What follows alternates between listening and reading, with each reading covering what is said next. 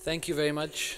Thank you everybody here at HKV for inviting me and organizing. Great. Shall we begin? Shall we begin, Mr. Teleprompter? Okay. When programmers were first programming computers to recognize speech for speech-to-text applications, the biggest challenge they faced was getting the computer to understand that each different voice it heard belonged to the same language. The computer heard each person as if they were speaking their own unique language. All the physical properties of speech, unique to each speaking body, the size of the palate, the depth of the larynx and lung capacity, in addition to regional accent, produces so much excess information that the computer could not understand how two people speaking the same word resembled each other in any way. And this computer, hearing each one of us speaking in a totally different language, makes us aware of the way we are also programmed to listen. We see how much of the voice of the other person we discard in favor of semantic content, how adept and focused we are on the system of language and not the speaker as a language. Over the last 5 years, computers, however, are starting to hear more and more like we do. And by example, today's live audio essay, which is called Contradiction, Speech Against Itself, is a first in the history of voice technologies. For those listening in German, I'm premiering a new automatic translation software. This works by translating live speech, my speech from English into English text, and then translate that text into German text, and then it gives voice to that German text, that German script, live into your ears seamlessly and almost simultaneously. This automatic translation system that I'm premiering today is software designed by an Israeli company called Per Se Limited, and the name of this software is Free Speech 4.0. In an unlikely and ironic turn of events, Free Speech 4.0 was made possible because of the whistleblower Edward Snowden. When he released the secret PowerPoint presentations of the US National Security Agency, he inadvertently released the missing part of a code that Per Se Limited programmers desperately needed to complete their translation algorithm. The NSA were using a top-secret, highly developed speech-to-text transcription that Edward Snowden leaked. They were so reliant on this software because even with the huge data centers they command, not even the NSA had enough data storage capacity to be able to store all the world's phone calls, Skypes, Facebook, FaceTime, and WhatsApp audio files. Text is so much less data hungry than audio, and is so much easier to search through later. However, it couldn't be that they were using the same speech-to-text functions that were currently available, otherwise they would be storing a lot of nonsense. So this highly accurate NSA speech-to-text algorithm that Edward Snowden leaked and is now being applied to my voice via Per Se Limited is the way in which I'm being automatically translated into German. But the real genius of this translation system is not the accuracy of its transcription, but the way my German voice retains the expressions, emphases, and emotions of my original speaking voice. It does this by measuring the tensions of my vocal cords as it translates, and determines from them my kind of mental state, and therefore the intention behind the kind of non-verbal vocal emphasis that I bring to the words I speak.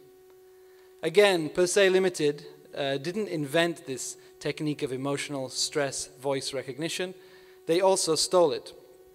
This time, it wasn't stolen from the NSA, but through industrial espionage that they conducted against a fellow Israeli company called Neme Cisco. You see, Neme Cisco developed something to measure emotional response via the vocal cords called Layered Voice Analysis 6.50. The application of LVA 6.50 is not for achieving an accurate vocal translation, but rather for use as a lie detector.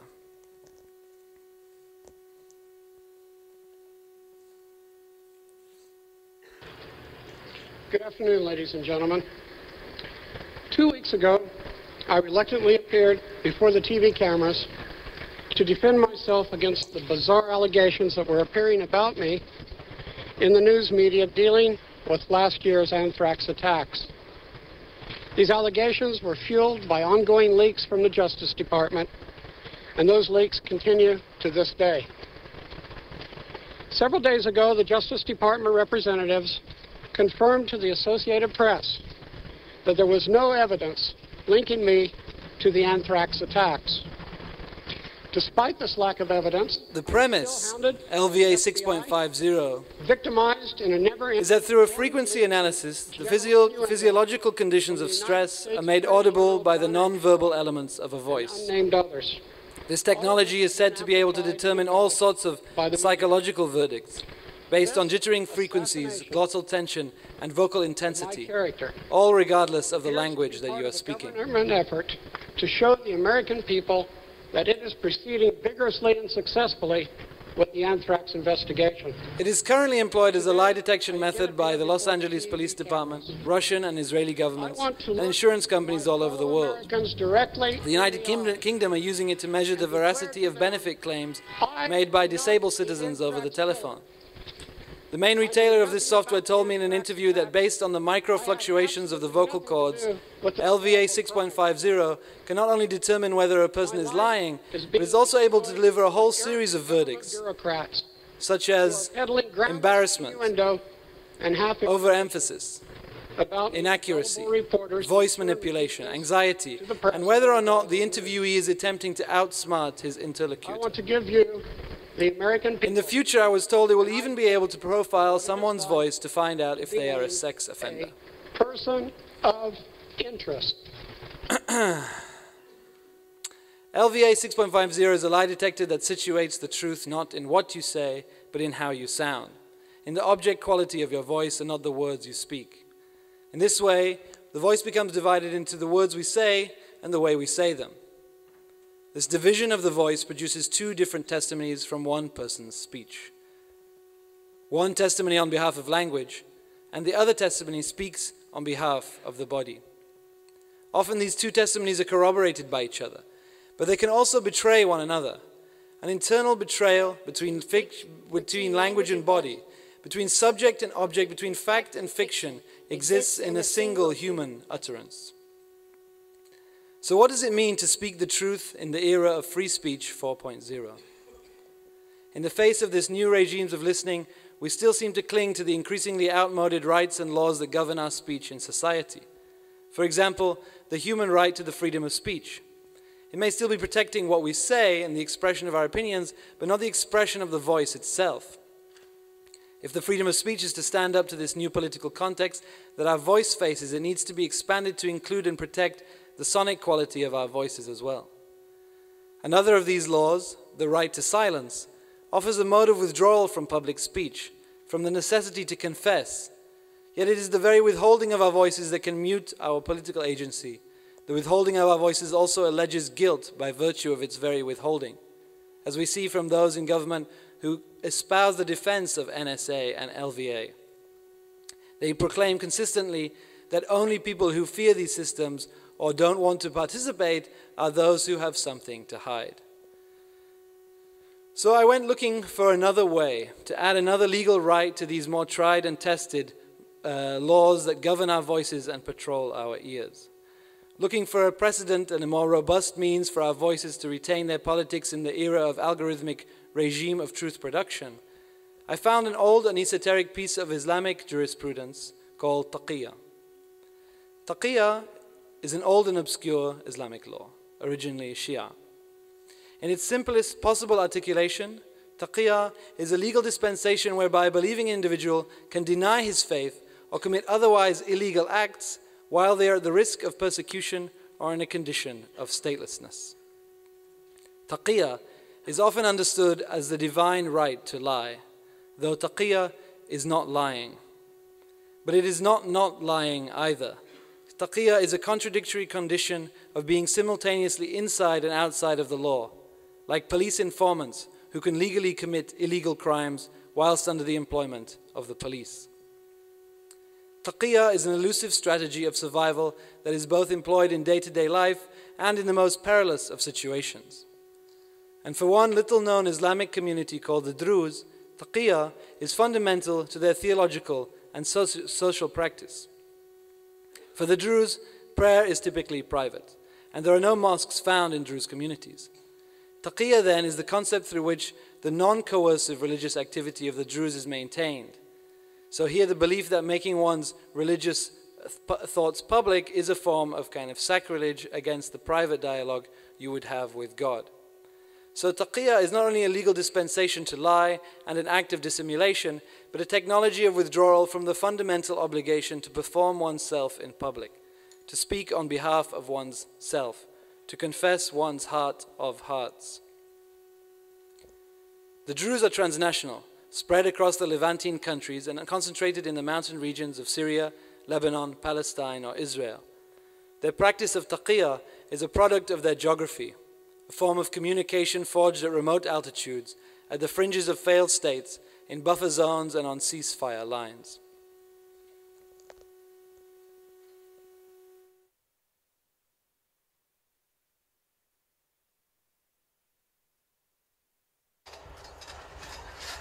Allahu Akbar!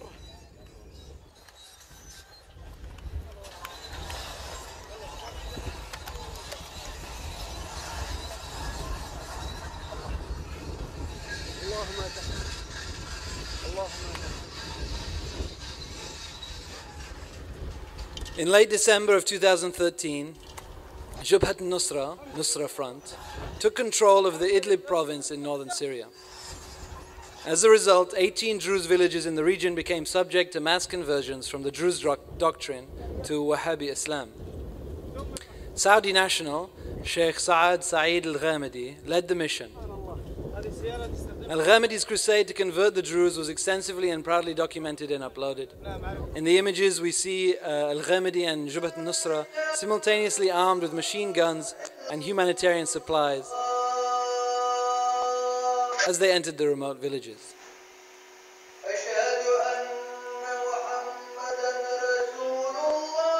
Though the use of force here was always a present danger, violence was only ever enacted upon the speech of this community. It was their voices in particular that Al-Ghamidi came to elicit and take into custody. As there are no Druze mosques, and they do not pray in public, the first act of Al-Ghamidi's conversion was to teach one member of the Druze community to become the person who sings the call to prayer. By teaching one of the Druze to become a muezzin, he constructs the loud audio infrastructure of Islam into villages which have only heard the hushed and private voice of religious belief before.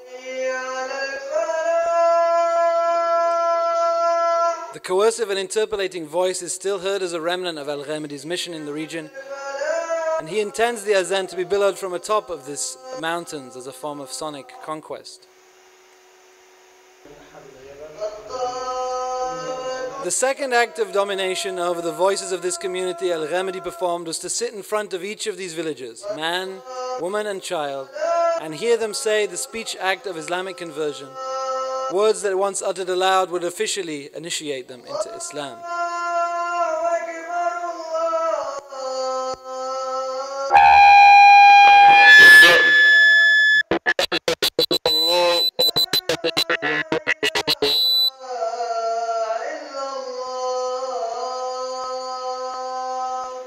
In all this video material, we hear no comment from those Druze converts, and we only hear their voices as they are captured in the act of conversion or when they are singing the call to prayer. The silence of their resisted created a void of speech that was quickly filled by journalists and political commentators. Some claimed this conversion was merely an act of taqiyya, and that these conversions didn't count as they were forced under the threat of violence. Others claimed that the community willingly converted and celebrated the event as a step towards Islamic unification. In the absence of vocal resistance to the conversions, one began to hear in the voice of the Druze of Idlib whatever one wanted to hear. And one can never know whether this was an instance of taqiyya or the truth, because in any act of taqiyya, truth lies in the ears of its beholder. Taqiyya is never the expression of one clear position, but a multitude of statements that all emanate simultaneously from one voice. Each of its numerous truths are forged by and for the ears of its listener. So it became important for me to understand the events in Idlib, not only to get to the truth of what happened there, or not even to get to the truth of what happened there, But because locked into this event was the key to understanding the concept of truth in the age of free speech 4.0. So I went looking for answers, and first I went to the Druze scriptures. The book that they use, the religious book of the Druze, is never kept in one place. Rather, the chapters of the book are divided up, and each chapter is housed in different homes so that the book is dispersed across an entire village. I had immediate access to one chapter, and there was really nothing relevant to taqiyya inside. So I went knocking on the door of the other houses in the village and see if some other person in the village might have the relevant chapter. And yet with every doorbell I rang, I was sent to another house in the village, and before I knew it, I had arrived back at the house I began, and without having had access to any other chapters of the book. So I sat there on the curb feeling defeated, and was staring into the distance at a fruit tree on the side of the road. On this tree, there was something moving in the wind and glistening in the sun. I went for closer inspection and saw that all the trees were covered in cassette tape from old audio cassettes. This was a vernacular technique to use the obsolete media to ward off birds and stop them eating the fruit on the trees. So I started following the trail of cassette tape, and this led me into an orchard of clementines. And deep into this orchard, I noticed that cassette tape on the trees here was much thinner than in all the rest of the places. And on closer inspection, I realized that this cassette tape was from a kind of mini cassette, the type usually used in old personal dictaphone recorders.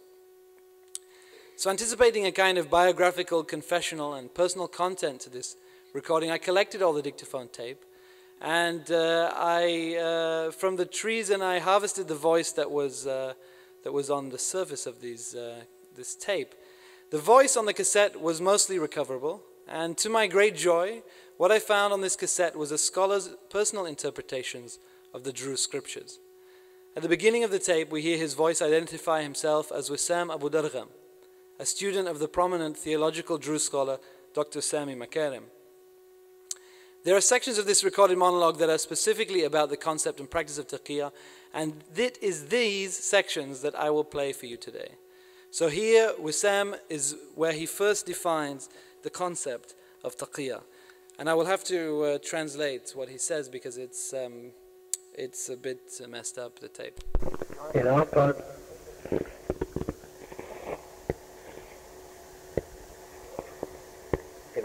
of the world, mothers talk to their newborn babies in a language called Apu. Did you hear that? In our part of the world, mothers talk to their newborn babies in a language called Apu. It is a two-syllable word composed of Ngr and Apu. It is a two-syllable word. Nothing. Has no meaning. It means nothing. Two sounds, Ngr and Apu. It's just two sounds, Yet Ngr, Apu. with the newborn child. It's used to communicate with a newborn child. It doesn't have any way of processing this information in its brain to really understand anything other than the abstract sound of the mother's voice. The baby doesn't have any way of understanding the meaning other than just the abstract sound of the mother's voice. So what does the Ngr Apu communicate? There's love and it is care. Sounds that don't make any linguistic sense, but transmit the mother's love. So the child receives these two sounds that don't make any linguistic sense, but they transmit the mother's The love. language will grow with the child as the mother will raise the communication skill to a higher level. The language will grow with the child, and the mother will raise the communication skill to a higher level. When the child has grown older, the mother will say, "Let's go for breakfast." Then, when the child grows older again and goes to school, the mother will say, "Take your sandwich with you." Did you hear that? When the child grows older, the mother will say, "Let's go for breakfast." When the child grows older again, the mother will say, "Take your sandwich with you." When the child becomes a student in college, there is no way the mother will say to her child, "Ngr Apu." When the child grows old and goes to college, there is no way the mother will say to the child, "Ngr Apu." So taqiyya means the means of communication that you adapt to any person based on the amount of knowledge that he or she is capable of understanding. Taqiyya means you speak to people on the level of the other's readiness to listen. Taqiyya means you speak to people on the level of the other's readiness to listen. This is Wassam's definition of taqiyya. From an early age, Druze learn how to pronounce correctly all the Arabic phonemes, which is not done by any other group of Arab speakers from the Gulf to the Atlantic.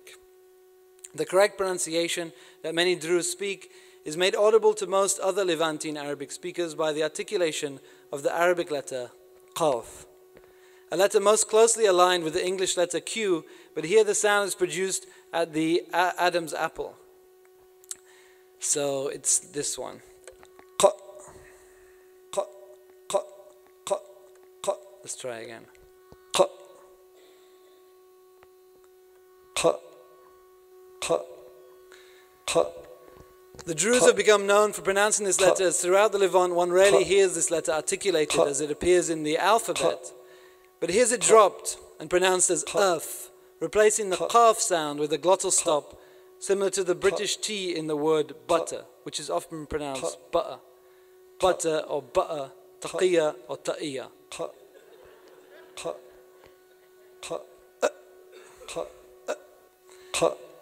So this is actually another point that Wissam makes.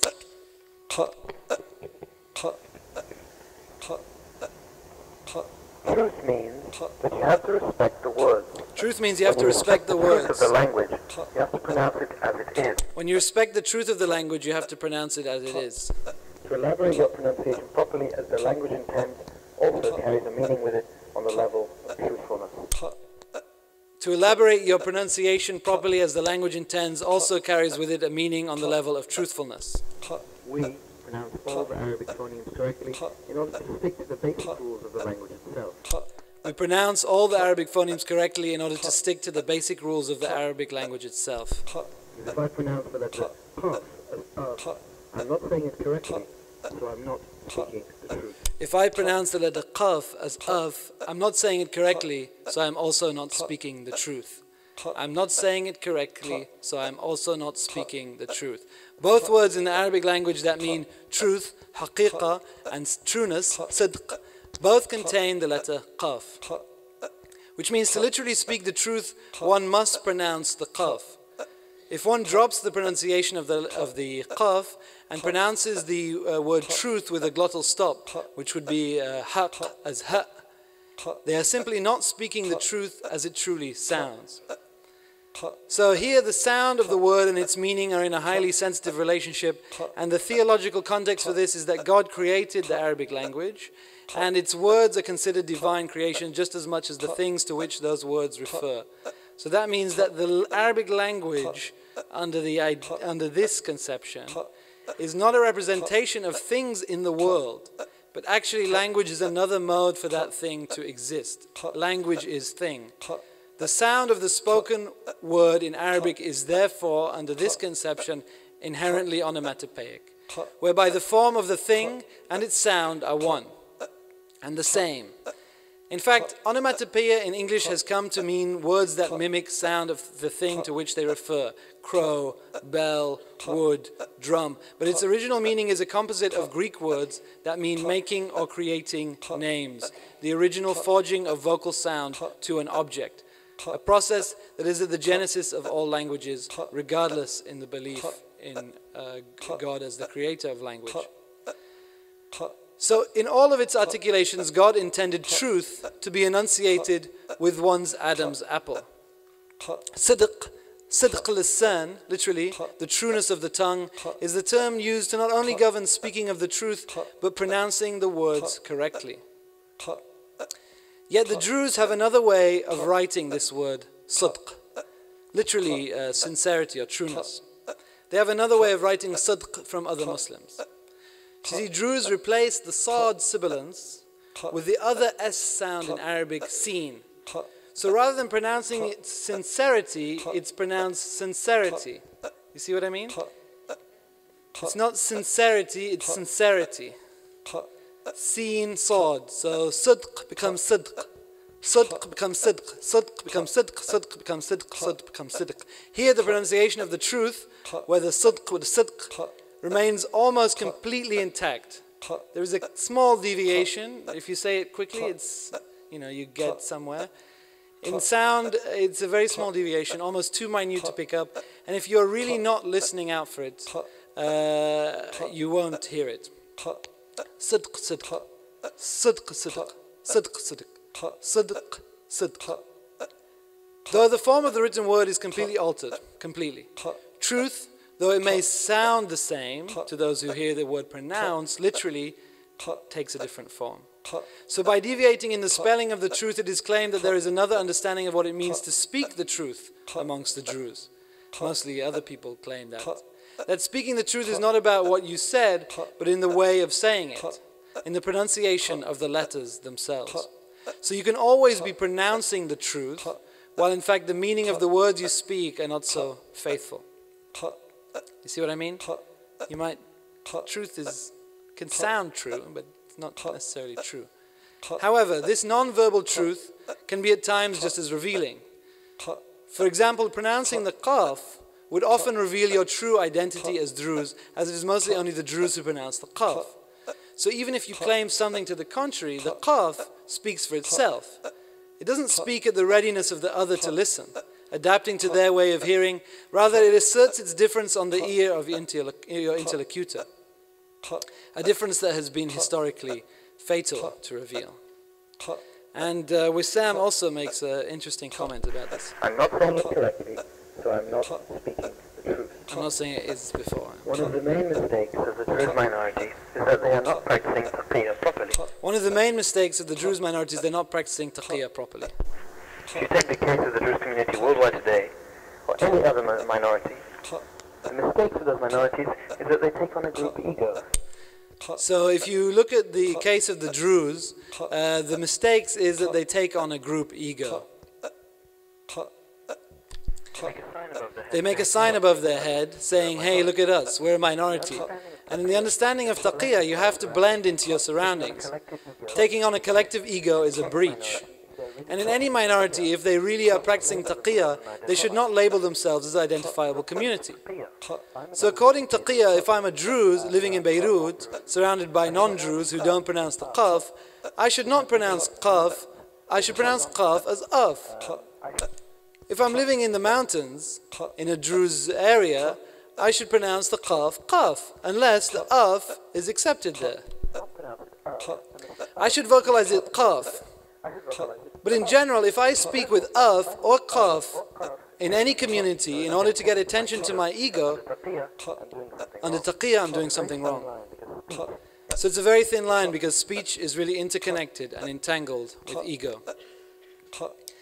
So in linguistics, the name for taqiyya is accommodation theory. And accommodation theory identifies two different types of speaker, convergers and divergers. The divergers are those stubborn individuals who maintain a form of speech that is distinct from those they are speaking with. This will to diverge is a mark of their linguistic territoriality or other vocal origin to which they strongly identify. The convergers are those generous souls who assimilate through a constant process of dissimulation, constantly adapting, always able to willing to inflect their speech to be in greater proximity and conformity to those they are in dialogue with. The convergers are those who constantly deviate from their true linguistic origins, or perhaps are simply not bound to any linguistic origin at all. Rather than a speech that identifies itself and is in turn easily identifiable, the convergers speak in many accents, with multiple tongues. Their speech is malleable and mimetic, contagious and contaminated. Yet those who practice taqiyya are neither convergers nor divergers. They are a rare amalgamation of the two forms of speech, a converger-diverger. When one speaks taqiyya, with each word they pronounce, they are making a sound that is at once dissonant and consonant to the ears of those who hear them.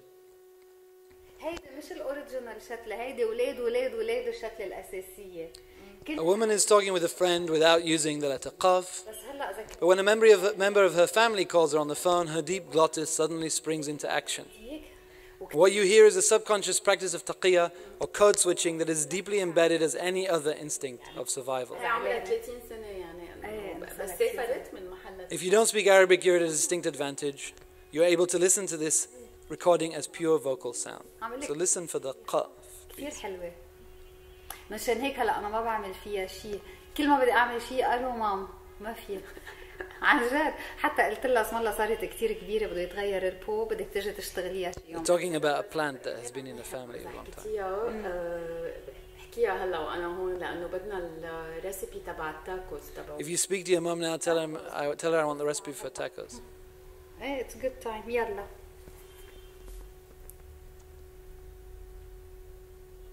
الو. ايه مام هاي كيفك؟ ايه شو عم تعملي؟ خلاص اخذتي نيمو ورجعتي؟ ايه جود. ممكن بدنا نسألك عن هالشتلة هيدي العظيمة نسرين عندي واستحلتها كثير. بلا مام الشتلة اللي جبناها من جدة شو بكي؟ ايه عم تصفر كثير ومش عارفة شو بدي اعمل لها. قولك هيك؟ بحط لها شوي حديد من هو تبع الجردانيا يعني؟ ايه اوكي. ايه حياتي، ليكي معك شوي وقت اسألك شغلة تاني بعد؟ ايه كانت نسرين بدها تسألك عن الروسات التاكوز. ايه كنت تتذكر كنت تعملي لهم اياهم هن وبس. So taqiyya is not unlike the freedom of speech. ايه يلا اذا قلي لي نتفي هيكون نتفي. It is the right for free expression, but it is more like the freedom of the speech itself. Rather than the freedom to speak, it is the freedom to use your voice to mimic and mutate, to dissimulate in order to navigate the sometimes hostile terrain of those ears that prey upon your voice. It is not the freedom to stake a claim, nor the freedom to say whatever you want, but the freedom to use speech as a tool to become anything you want. And Wissam also compares this to the freedom of speech. بتقلك تفضلي على الويكند على التاكوز. In the freedom of speech, I'm legally allowed to say anything, to say whatever I want. But when we think about this in relation to taqiyya, it's more like the freedom of speech is the freedom to remain silent. Taqiyya means that I'm allowed not to speak. If silence is not part of the freedom of speech, then speech will not be free. Taqiyya is not unlike the right to silence. سوري هاي بسونتي. Her daughter calls her now. هاي شو يا عمري؟ You're coming home ليه شو في؟ Taqiyya is not unlike the right to silence. كثير منيح. يلا يا عمري أنا ناطرتك و it's great. عندي حدا نعم عندي أصحابها لخالتك أوكي وبقولوا لك هاي. Taqiyya is not unlike the right to silence, the legal right against self-incrimination, or pleading the Fifth Amendment as it is often referred to in the USA. يمكن بدها تقلك عن سانت أندروس قديش حلو. Taqiyya is a legal dispensation to not speak the whole truth if the truth may cause you harm. عندك خبرية وقليلة مثل ما بدك. Yet silence and secrecy infers guilt in today's all-speaking, all-hearing world. طيب يا قلبي. And taqiyya's strength is that it can exist as silence in the guise of speech. Taqiyya does not produce the loud, present absence of silence. Taqiyya is silence camouflaged by words. In taqiyya, there is no binary division between what one says and what one does not say. There is not one but many silences that fill the spectrum of speech. From ingr apo to the pledge of Islamic conversion, a whole range of silences can be employed. Unlike the freedom of speech, the right to silence is not a human right, and only granted to citizens of nations who employ this law. So in conditions of statelessness, or in precarious jurisdictions, or in any other context where silence itself is criminalized, taqiyya will continue to play out in the minutiae of human utterance. It is adapted by individuals who inhabit in-between spaces, and it is in fact a legal right to inhabit such in-between spaces. The space in between truth and lie, the space in between the act of saying and what was recorded as said, the space in between resistance and capitulation, between converger and diverger. Taqiyya is simultaneously a subservient and subversive form of political action. Taqiyya is a contradictory concoction of simultaneously speaking freely and remaining silent. Taqiyya is the only legal right that recognizes the inherently unfaithful nature of the voice. And Wissam has the final comment. Taqiyya is the truth. Taqiyya is the truth. Bye-bye.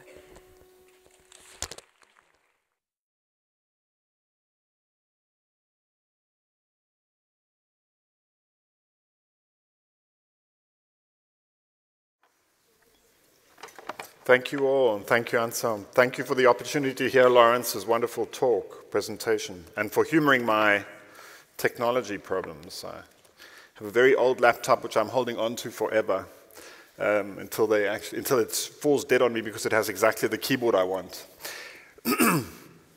Right.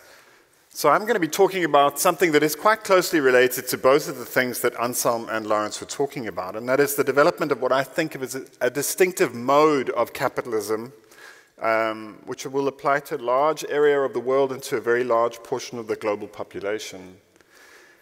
I think when people think about biometrics, in Europe in particular, to some degree in the United States, they're accustomed to thinking of it in terms of as an instrument of political surveillance, somewhat like the things that Lawrence is talking about. So the National Security whatever it is, the NSA's attempt to try and monitor people and to track their movements around the world.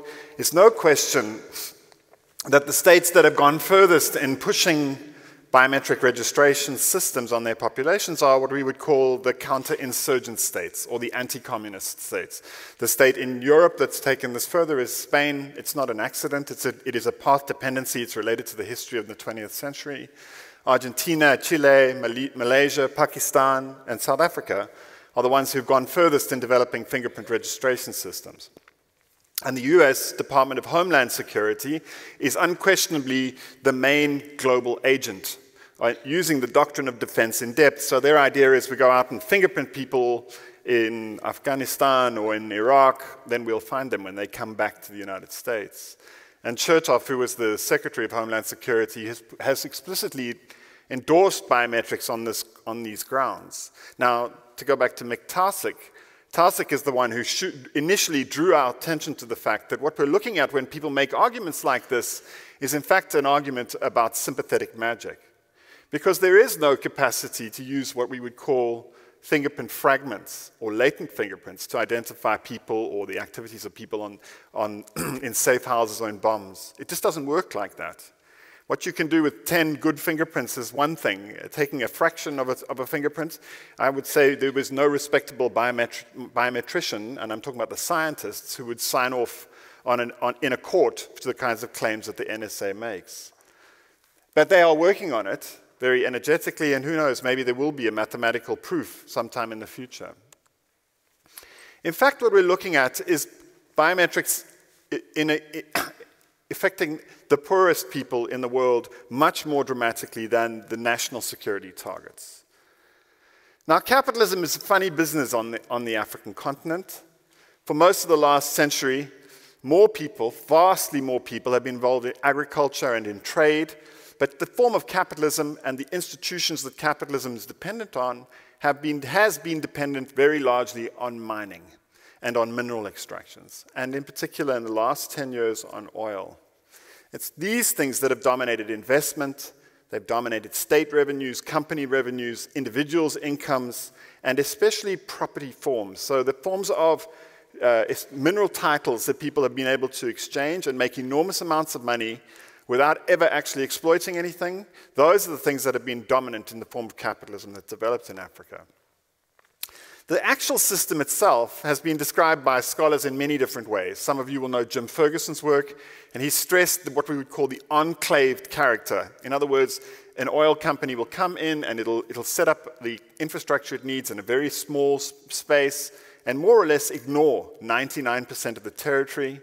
This is an extension of an argument from Walter Rodney, who always drew people's attention to the rails of line, the railway lines that run from the harbor to the mine and ignore the populations.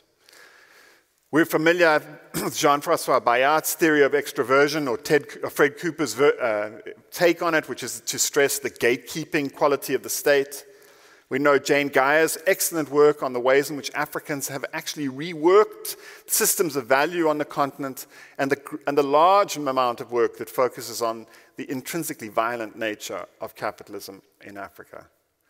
Now, the story I'm interested in talking about tonight is different, and it breaks with the most influential explanations, some of these are my good friends, of Africa's place in world capitalism. And these are people who typically, almost as a matter of political principle, deny the viability of a single project of capitalist transformation on the continent. Excuse me, I'm going to grab some of this. Now, my argument is much closer to Jim Ferguson's, and some of you may know his recent book, Give a Man a Fish.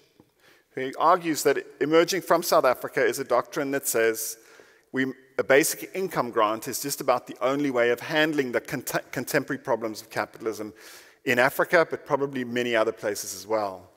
And I draw extensively as well on D.A. Mackenzie's work on the problems of redistribution in a world without work, without formal work, where financial institutions dominate the production of value on it using algorithms and automated systems of calculation. Now, there is a long and excellent tradition of argument that capitalism isn't one thing, despite what Marx has said about it. My own particular interest is in the work of a man called Maurice Sklar, who looks at the development of corporations in the United States and argues that there is a distinctive mode, distinctive forms of property, distinctive kinds of political association that develop in the United States around 1910, and we would say many of those things have persisted into the present, some have not. It's well established now that there are many different kinds of capitalism, many ways to skin the cat. And different regional modes have distinctive forms of property. Different kinds of intangible forms of property, in particular, are developed by particular kinds of law. And these things are important because, as you'll see where I'm going, and they reflect political order and they reflect conflicts. So what is biometric capitalism? Well, biometric capitalism is a system of economic activity organized around a centralized, unitary database of biometrically ordered population registration, where the identification is done on the basis typically of people's fingerprints or some other object on the body like the iris that can allow for unique identification or close to unique identification. It's justified morally and politically by the politics and the technologies of cash transfers. Now, this is where, as happens in South Africa, 40% of the population receive a monthly cash transfer, a cash payment from the state. The only way in which that can really be done effectively is through a biometric system. And there are many tentative forms of a similar basic income grant on the African continent. I won't bore you with the examples, but most states are experimenting with some way of directing cash into the lives of the vast majority of people who are locked out of formal work. And it's integrated with the requirements on the African continent uniquely of the commercial banks. And the banks are the ones who are often funding the development of these population registers. So they are developing shared infrastructures for credit surveillance that are derived from the original FICO scores. I'm sure people have some familiarity with those scores, and the Americans are very familiar with them. They determine the mortgage that you pay usually in the United States. And the FICO algorithm has spread very widely around the world, and it has been adopted very enthusiastically in the last 5 years. Drawing on automatically generated feedback data from already existing mass credit and welfare transfer systems, non-governments and governments are pushing the development of tracking systems around cash transfer schemes and student loans. So if you paid any attention to what happened in South Africa last year, the students' big complaint is that the debt that they have to cover their university, which is actually most of it not for fees but for subsistence, is handed over to the banks. If they don't service the loan, they're black-marked very quickly. That is the first thing an employer queries when you go and apply for work. In other words, have you been servicing your debt? And if you haven't been servicing your debt, you don't get shortlisted for an interview. You lose your opportunity to actually develop employment that will ever allow you to pay back the loan. Those loan schemes exist in almost all countries on the continent. Now, these systems are very strongly influenced by infrastructures of biometric government and banking that were first developed in South Africa over the course of the last century. It's very important to understand that biometric capitalism confronts two fundamental problems about the nature of the state and the economy on the African continent. And the first of these is that unlike the conventional Weberian and Foucauldian understandings of power knowledge, states on the African continent have managed to persist and sometimes to thrive with radically constrained knowledge about their populations. Most births and most deaths are still not recorded. In South Africa, we have a sophisticated state. We only started recording a majority of births in 2002. The census data is incomplete everywhere. It's non-existent in many places. It's contested almost everywhere as well. And it has been like this for the last 50 years, and it was like this throughout the colonial period. Unlike India, African colonial states did not count their populations. They had no interest, really, in anyone except the white people who lived in the cities. Registration of people and land, especially, is very limited. It's fragmented and tentative. And this means bureaucratic systems of identification, the birth registers, the birth certificates people are very commonly aware of, are weak throughout the continent. And it's important to have in mind, while you're thinking about this, that biometrics and paper-based registration systems have been in conflict on the African continent for a century. It's not new. So 100 years ago, the colonial officials were saying, don't listen to Africans, they'll lie about who they are. The only way you can know for sure is if you record their fingerprints. And much the same juxtaposition exists today. It hasn't gone anywhere. So that's the first problem, which is the fundamental official incapacity of the state. The second is demography. And I don't think people are as aware or alert or as conscious of this as they should be, that most African states have experienced dramatic increases in population over the last generation, going from comparatively low densities to some of the highest ever recorded. Now, there's a very rich, fascinating debate in African history over the facts and implications of population density. There's a whole group of historians who argue what is distinctive about Africa is the low population density. This is people like John Iliff and Jan Isaac van Sina. They say all the arguments about politics, the precious character of life, the fact that people don't value land, they value people much more than land. There's a huge dispute about whether, in fact, this is the case, and there are a group of historians who say that the estimates are in fact too low, that there were a much higher population in the 1700s than those people acknowledge. But let's just go over the possibilities. In 1800, there was some number between 50 and 140 million people in the African continent. This is the whole continent, including North Africa. In 1900, some number between 100 and 150 million. By 1950, something around 230 million people. By 2000, the figure had reached 1 billion. By 200, the current UN estimate is that for 2050, it will be between 2 and 2.5 billion, and that by the end of the century, there'll be between 4 and 6 billion people on the African continent. They'll make up something like 50% of the human beings on the planet. This will be the highest concentration of human life ever recorded, higher than China or the Netherlands. So something has to be done, and most states are scrambling to build bureaucratic mechanisms to get a grip on it. In each case, we can see a convergence towards an administrative architecture that emerged first in South Africa.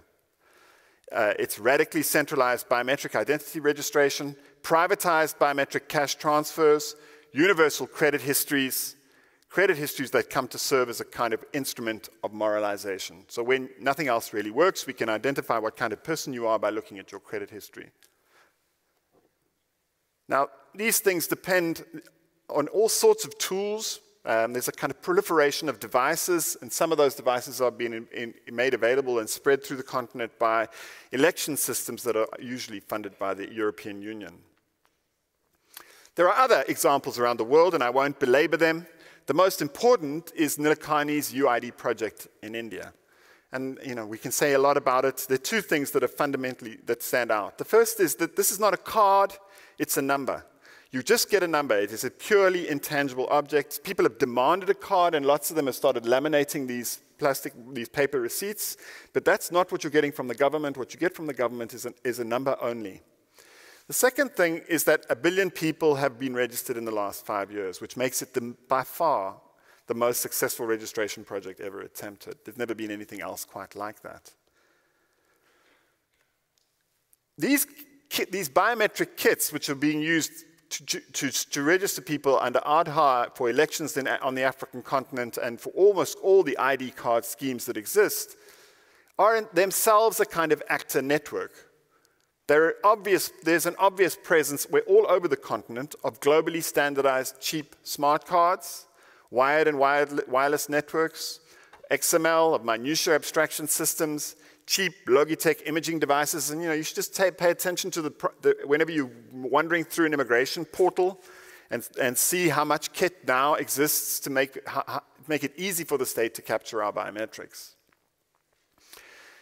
Like the world of mathematical abstraction in general, that Theo Porter and others have described, or the feedback engines that Zuboff and Noble have examined in factories, biometric systems are intrinsically about simplification.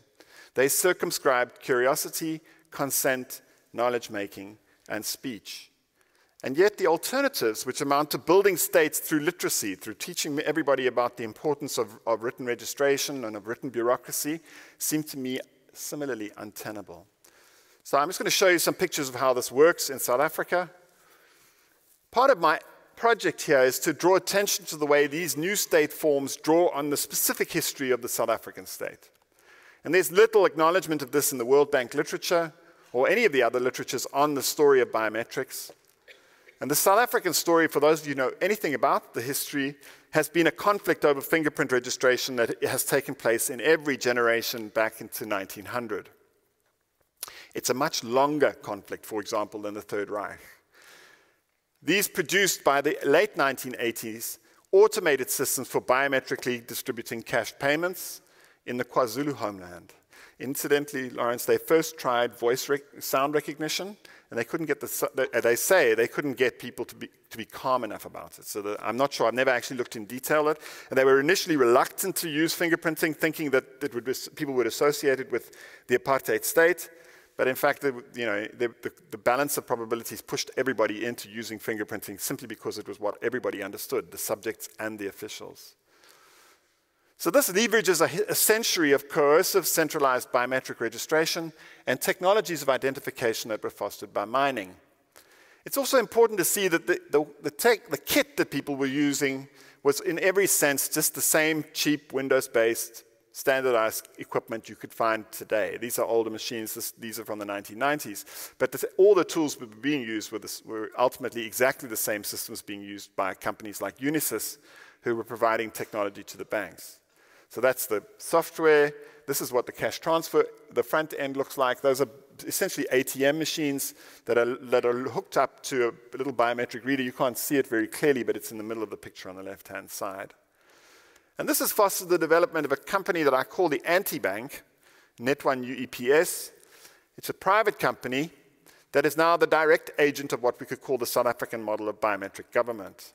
It has contracts with for government grants and pensions in Namibia, Botswana, Malawi, Zimbabwe. It had them in Iraq, and also I'll show you a little more about Ghana. This company is explicitly targeting offline, illiterate bank customers, what are called unbanked populations. There's an enormous amount of churn and anxiety around the company. It has been subject to a great many legal disputes. Including, for example, the current tender, which is a 220 billion rand tender for the payment of grants. They are being forced to reissue that tender. Nonetheless, there is no mistaking the momentum of the company in capturing people in Southern Africa and around the world. There are 22 million people who exist inside the Net1 database itself. It's a separate system. It's not the same one used by the government. And essentially what they are doing, their business model is to provide a banking infrastructure. So they are lending to the people who are being paid grants by the government. And of course, they have access to all the revenue, all the income those people earn, so they can lend to them without any risk at all. And one of the most interesting things was that the World Bank last week bought 10% of this company for $100 million. So the link between these biometric systems in the South African model is to connect it very closely to credit surveillance, which didn't really even exist in South Africa in 1990. So between 1990 and 2016, what we've seen is the extension of the American system of automated information about your credit, not only what you borrow, but also what you pay off on your utility bills, as a means of gathering your suitability, gathering information about your suitability as a bank customer. So the credit reference bureaus collect your name, your identity number, your address, who your employer is, your debts and payments on your telephone accounts, your cable TV, cell phone contracts, your municipal utility bills, your credit cards and mortgages. Now, this is common. It's not only, this is, the model is used everywhere now. The distinction in South Africa is it's just about all that the state has as a moralizing instrument. So if I'm an employee of a local municipality, the way I decide whether you're a virtuous tenant is I look up your credit history. And there are something like 20 million individual profiles in the system in South Africa.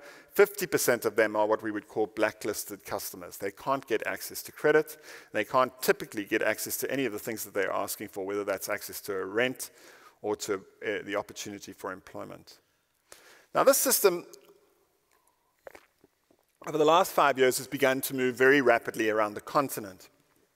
And the first is while we're talking about truth-making, the first is that this fantasy of capturing the unbanked lay behind the first system of biometric cash, or biometric money, ever implemented on the planet.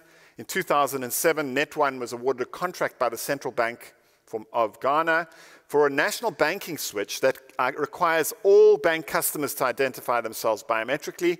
And in theory, it didn't work like this in practice, but in theory, all transactions were supposed to be biometrically authenticated. So you have to put your fingerprint on the reader, somebody else has to, in order to move money from one bank to the account.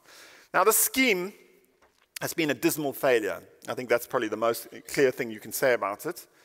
The machines don't work very well. They don't access the cellular network. In general, people have been very reluctant to use it. Ghanaians haven't taken very kindly to the idea that they should be subjected to a different technology to the ones that they might use if they were in London. So there's been resistance from the rich. And in fact, one of the astonishing things is the poor don't have any money. So, nevertheless, what lay behind the e-switch is an obsession with bankrolling, with controlling payrolling and getting ghost employees out of the bureaucracy. And it's that interest in separating out duplications within the government bureaucracy itself that remains.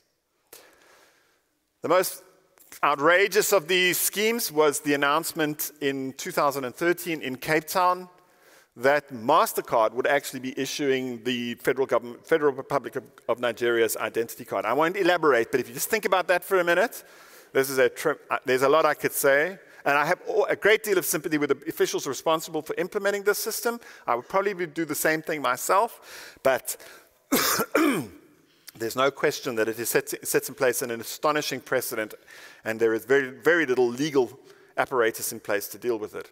Of course, many of these things don't work. You just have to deal with large, any bricklayer is never going to be biometrically captured, and there isn't currently a way of dealing with them. After a decade of issuing identity cards, Nigerians have still only issued to 10 million people, right? So there are 160 million Nigerians. This is not going terribly efficiently. What I want to draw your attention to, however, is how the model remains in place. So I'm going to read a little bit. It's going to take me a minute. There's no sign, in other words, of official hesitation or remorse. This is from the Daily Nation last year. Kenyans will be registered afresh next year in a project that will cost 9 billion shillings.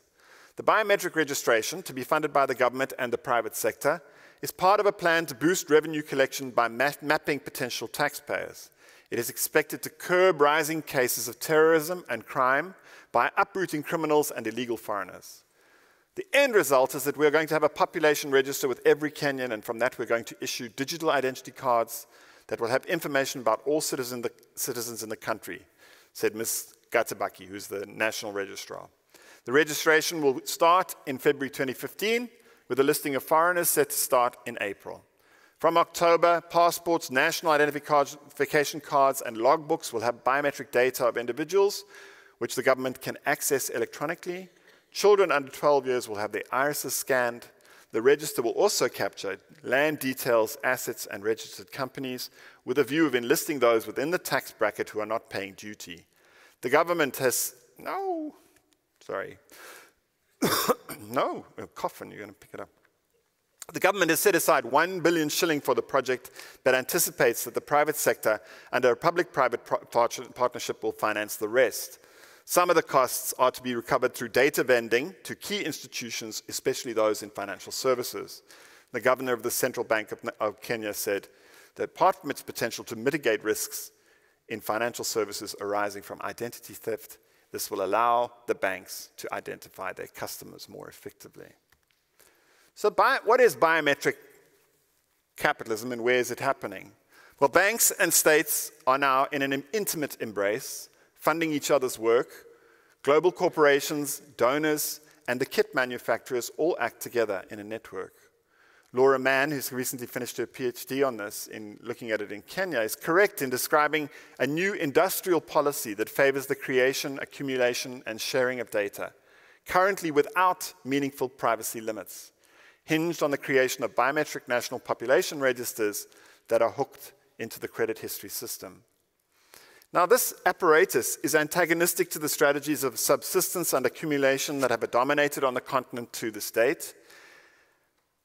It's hostile, in fact, to many of the things I described earlier, the forms of resource extraction, gatekeeping, extroversion, mutualized property forms, and border transgressions. And in that sense, it's actually a definite improvement. But there are some sinister and, in fact, distressing forms, new forms of coercively imposed civic virtue that will require people to act as individualized entities and be preoccupied with their algorithmically generated reputation. Personal debt, debt service, and the risks around the servicing of those debts are becoming the dominant forms of property and profit on the continent in an economic landscape where mineral titles have long predominated. This is capitalism in a world with very weak states, especially at the local government level, without formal work, where growth is demographic, and where personal debt is the most valuable resource. Thank you very much.